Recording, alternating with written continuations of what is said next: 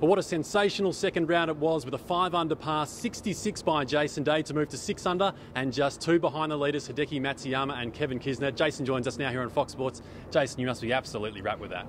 I am. It was a tough old day out there today, especially with the delays. We came running down the 18th hole just to get the round in, and being able to get a good night's sleep. Trying to.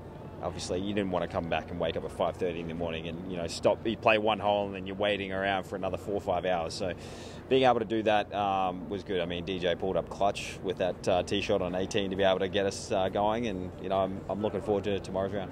And it all began on 7, 8, 9, and 10. You went eagle, birdie, birdie, birdie. That must have felt pretty good. It was good, and then they blew the horn, so that kind of stopped all the momentum. But being able to get I came out and bogeyed the 11th hole straight after they blew the horn, after the delay, and then being able to birdie 13 and 14 was a good kick in the right direction. So all positive stuff for me today, and hopefully I can keep that going on the weekend. Just talk us through that monster putt on 13, because that was an absolutely epic moment, wasn't it? Yeah, I gave myself a good opportunity on 12, and unfortunately didn't capitalise, and then hit a kind of an average tee shot on 13, and one of those putts where you're kind of thinking, okay, I'll get it started on my line, and hopefully if the speed's right, that'd be great, because the line that I'm picking hopefully matches up to that speed. And it looked really good. Cole said when he was kind of walking down, he had a perfect line going in, and he knew it was in, so I was pleased with it. And you finished really, really strongly at the end. It looks like you guys were playing speed golf almost out there.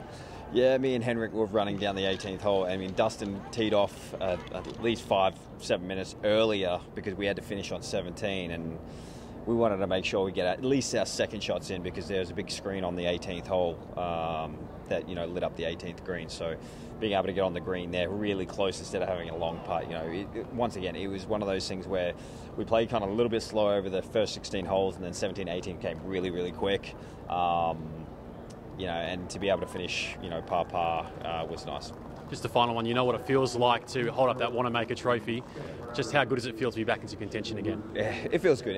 But the thing is there's still 2 more days, so I've got to make sure that I focus on doing the right things out there, and it's going to be tough. It really is. I mean, trying to win a major championship was tough the first time, and trying to win a major championship is always tough the second time too. So the players are great up there. I just got to try and focus on playing my game, and hopefully it works out for me.